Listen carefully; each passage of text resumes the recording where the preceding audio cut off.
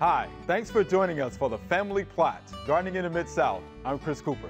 It's getting hot. We're going to talk about how to keep your lawn happy all summer.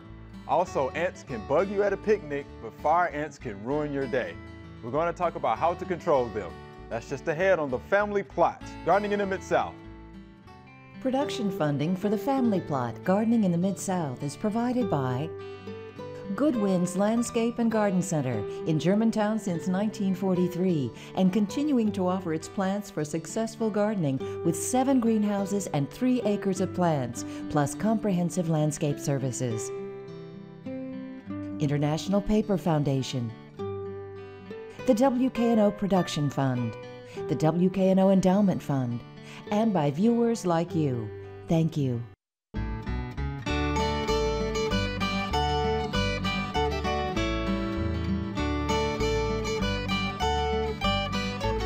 Welcome to the Family Plot. I'm Chris Cooper. Joining me today is Booker T. Lee. Glad to be here. Booker's the extension agent right here in Shelby County, and Mr. D is with us. Hello. Thanks for joining me, fellas. Glad to be here. This is going to be fun. This is good always. All right, Booker. We have our lawn care guy with us today, Mr. D. So we're going to talk about good old summer lawn care. And Booker, we have a couple of questions for you. So number one, which is a common question. What is the most common diseases in lawns right now? This time of the year, we see a lot of disease in our lawn this time. Number one, probably brown patch. We see a lot of brown patch on our lawn.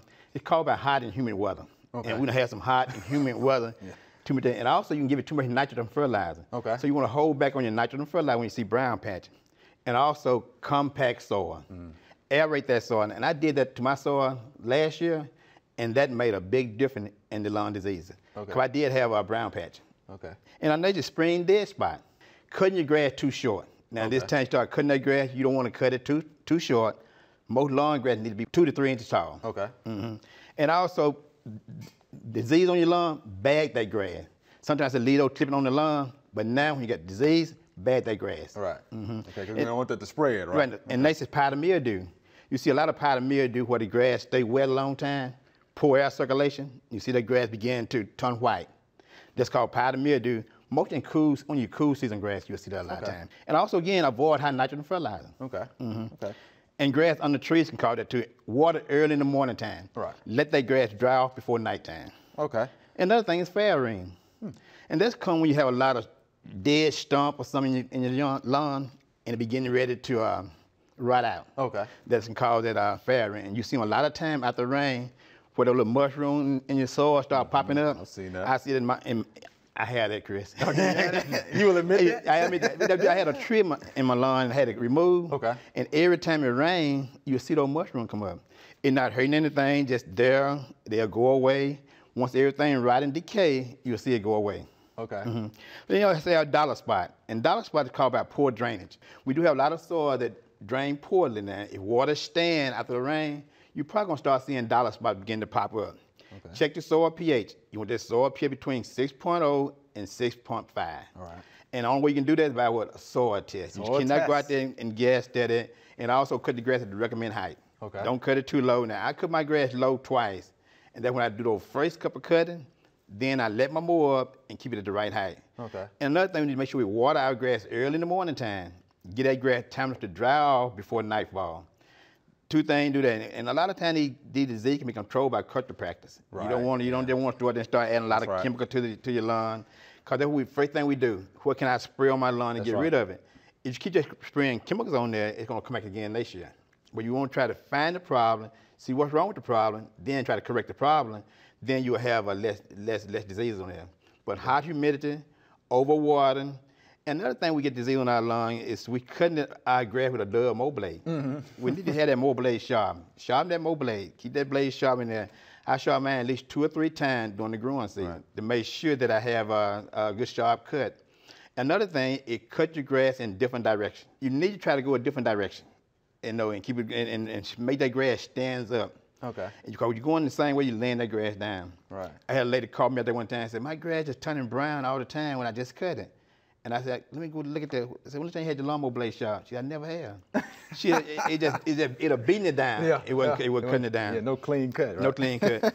Now, if you're going to aerate your lawn, you got warm season grass or you got cool season grass.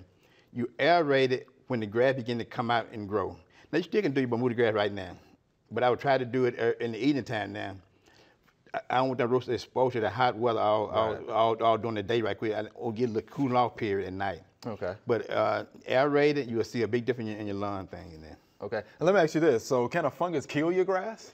Is that a possibility? Over a period of time it will. You know, okay. you don't have over 2 or 3 years, because if you're not like spring dead spot, you have it during that year, but during that growing season, it'll go back in there. It'll cover it up. Okay. But each year it'll get larger and larger. If you don't do something to control that problem, it eventually will kill your grass.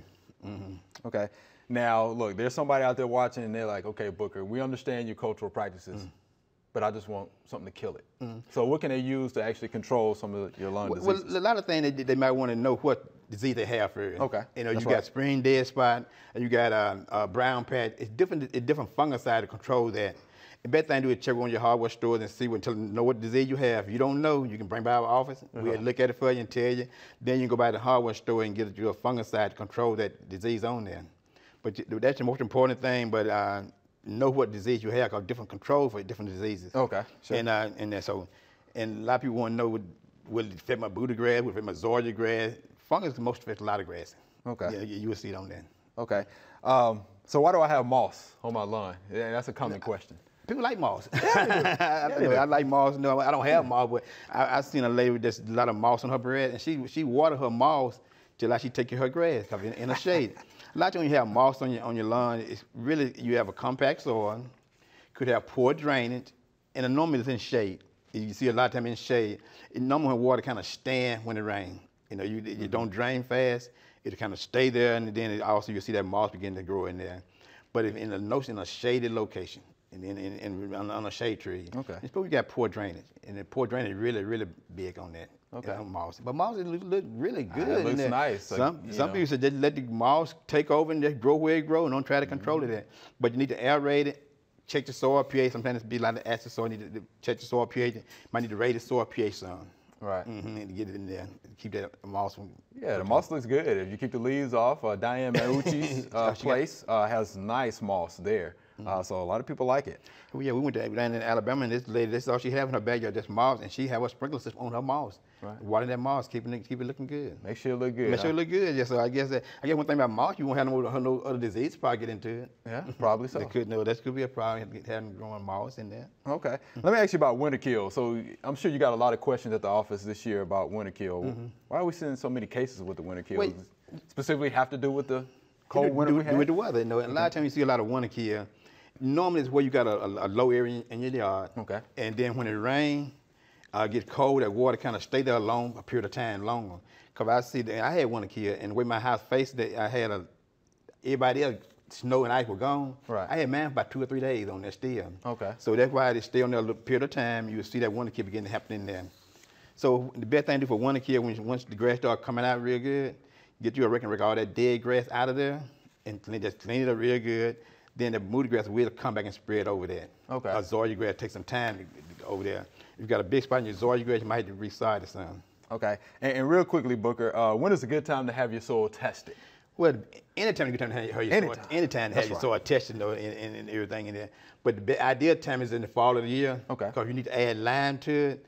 You can come in and add lime to it during that time. And by the time your grass begin to start needing it, it's already there. Now, on your soil pH, it's going to take some time before you get a different reading.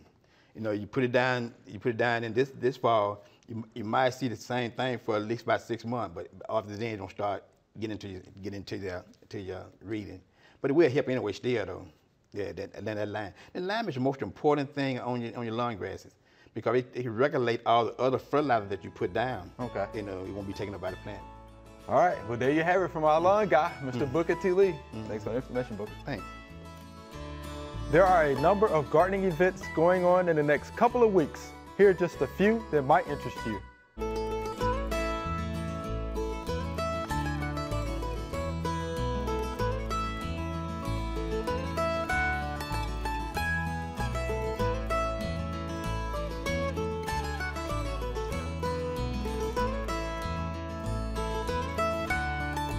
All right, Mr. D. Ants and fire ants. We don't want them to ruin our picnics. They can do it. They can do it. They can do it quickly. Well, you know, fire ants are pretty much everywhere in our area. I don't know how far north they go. Probably, I live in Lauderdale County and I don't have them up there. Really? I do not. So I know Tipton and every south of Tipton County, Tennessee, and the central part of West Tennessee, pretty much, and south that we've got them. But still, the old standby method on fire ant control is using the Texas two-step. Yeah.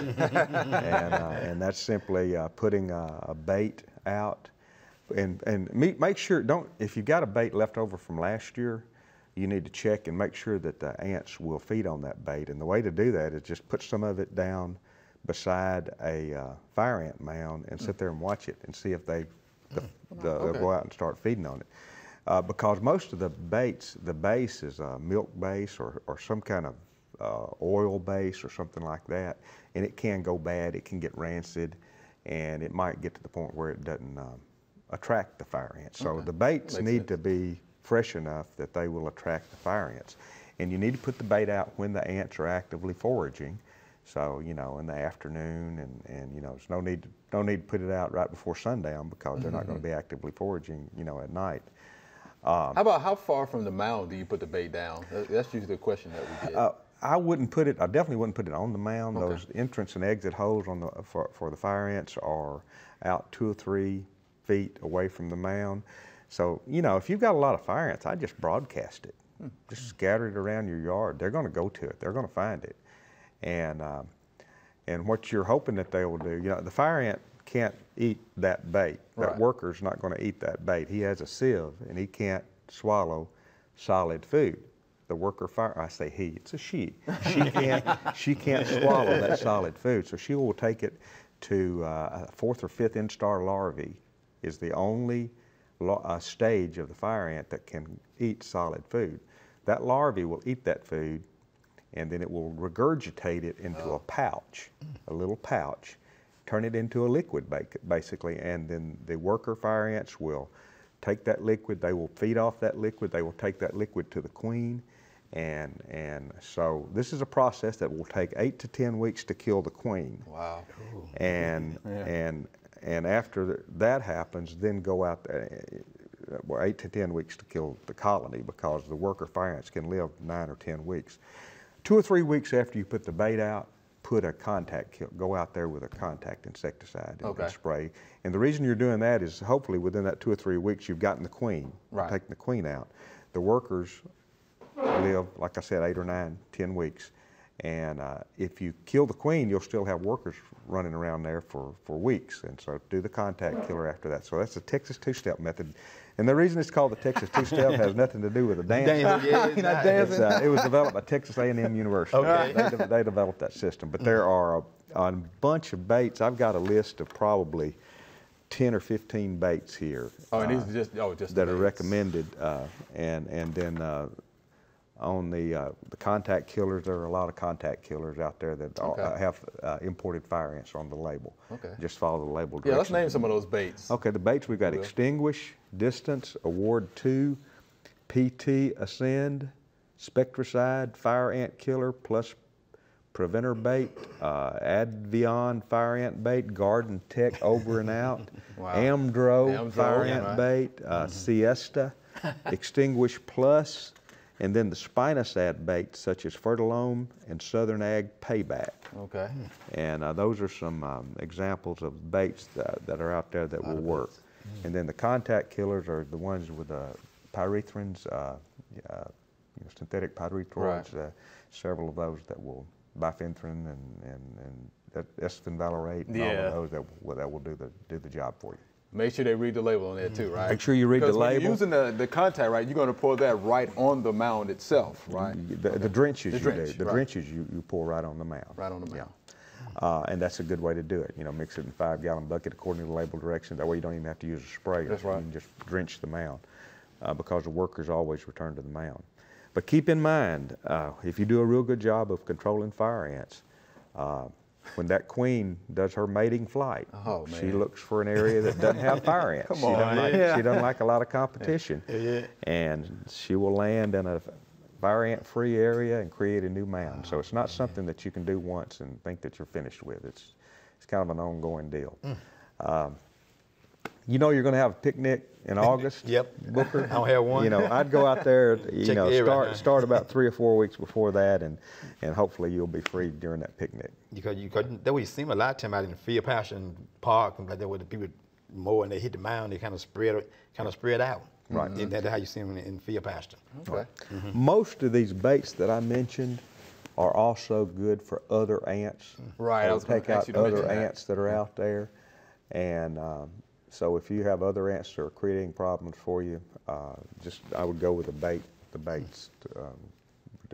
Okay. And you don't have to go with the two-step method on the other ants. Just the baits will take the colony out. You probably will be doing it takes a two-step if you get bitten by some of these ants. I'm sure The at fire some point. ants, they will make you do it. And they'll make you do a No. jig. Whatever. There's no doubt about that. Let me ask you this, because we get this question a lot. So you see some fire ant mounds that are real tall and some that are real, low to the ground. Why is that? Well, the purpose of that fire ant mound is to pretty much regulate the temperature and humidity for the brood. And during conditions that are wet and cool, those mounds will usually be higher to try to get the brood or the young larvae out of the real damp conditions. You're going to see this hot weather and dry weather that we're having, the mounds are going to almost disappear. Okay. Because they're going deep in order to get cooler, more moist conditions. How Because deep? How deep you think? 6, 8 inches, 10 inches, you can find them. Wow. Digging around, you Yeah, can find they'll them. find you. You'll find them. They're not that deep, but they don't have to have them up above the soil Right. line to keep them dry. Wow.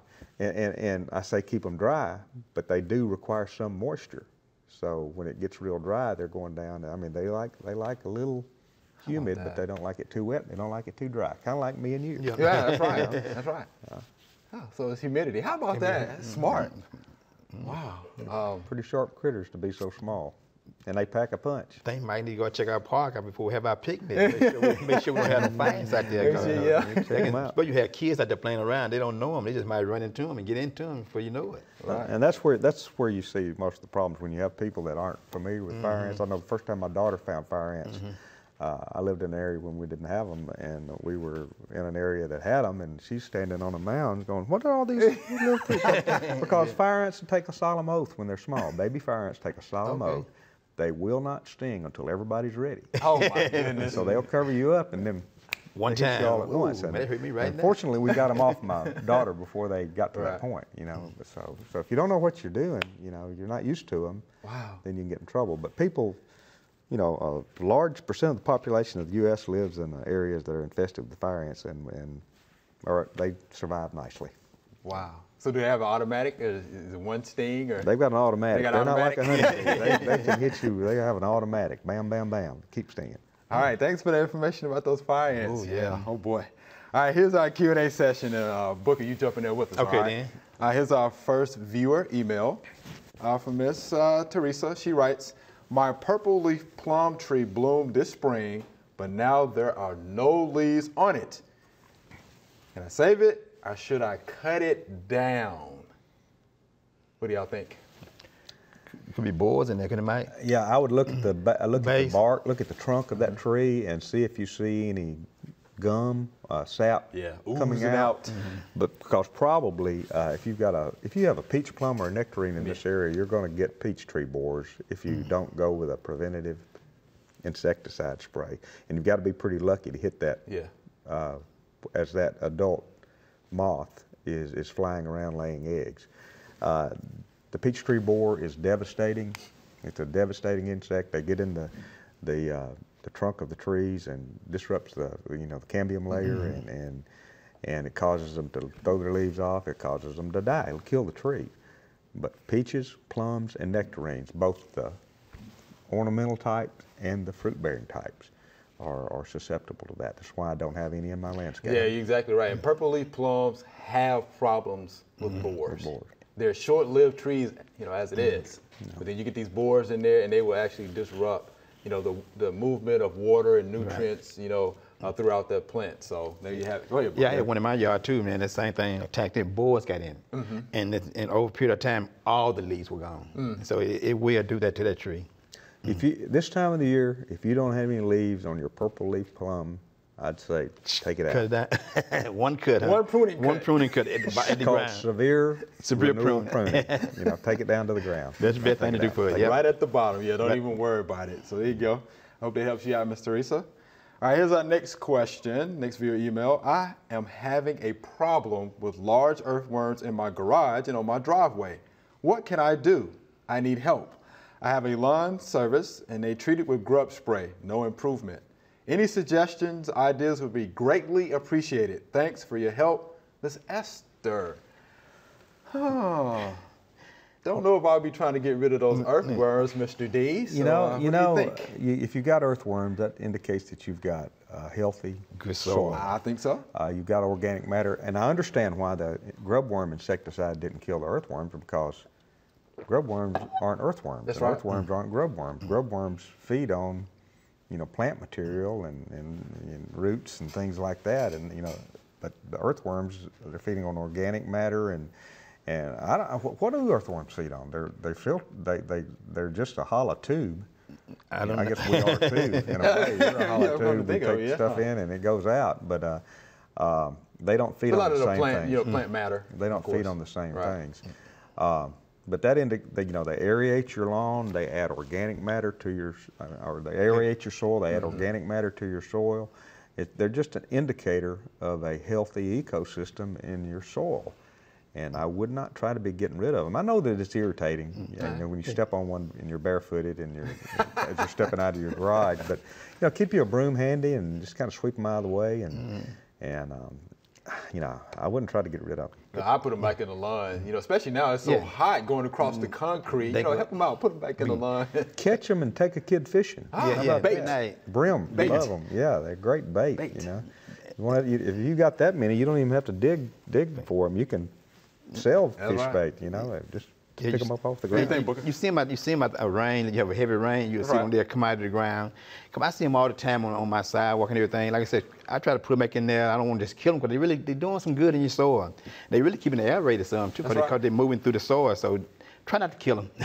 Earthworms, I call them little tillers. Little tillers friends in the garden. They're your beneficials. Yeah, they're going through the garden, having a good time. Yeah, and they produce that black gold, which is earthworm casting, which you can, you know, use in your flower beds and things like that. So I would not try to get rid of my earthworms. I definitely would not do that, Ms. Esther. So I hope that helps you out. All right, here's our next question. My banana pepper plant has brown and black spots all over the leaves. What is causing that? And again, this is the banana pepper plant. Brown and black spots on the leaves specifically. Right, the only thing that I saw that matches that description is the bacterial spot. Okay, that's what I think as well. I kind of looked down through the diseases in the red book again. And fixed copper mixed with mancozeb. So copper-based fungicide? A copper-based fungicide should give you some relief. I do notice that some varieties of peppers are resistant to bacterial spot, and you might want to check that out. And hopefully, I don't know how many peppers you said banana. Is it one banana? Yeah, pepper? we don't know how many. You know, you might want to check next time, or it's not too late to plant a banana pepper now, to try to find one that has some resistance to bacterial spot. Right. Resistant varieties are always out there. Resistant variety, that's better than having to spray all the time. Right. If you've got that problem, also this is some cultural practices. Don't pick your peppers or mess with them while they're wet because you can spread. It's bacterial, so you can spread it, and that's just one little thing that you might want to kind of keep in mind. And another thing, you know, pepper and tomato get the same disease. Rotate.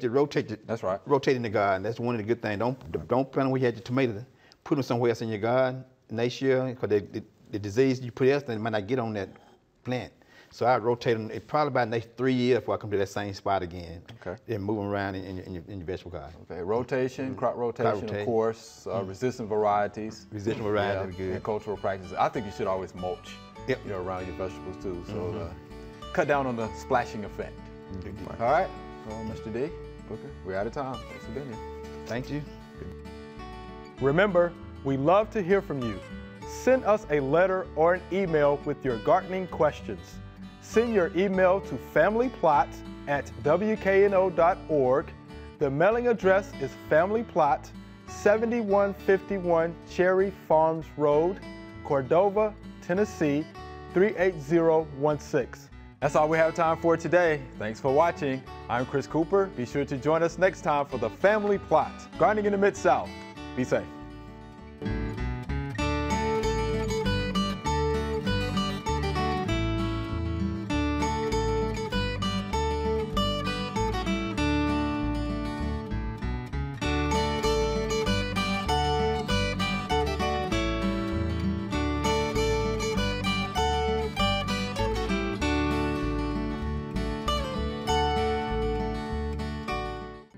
Production funding for the Family Plot, Gardening in the Mid-South is provided by Good Winds Landscape and Garden Center in Germantown since 1943 and continuing to offer its plants for successful gardening with 7 greenhouses and 3 acres of plants, plus comprehensive landscape services.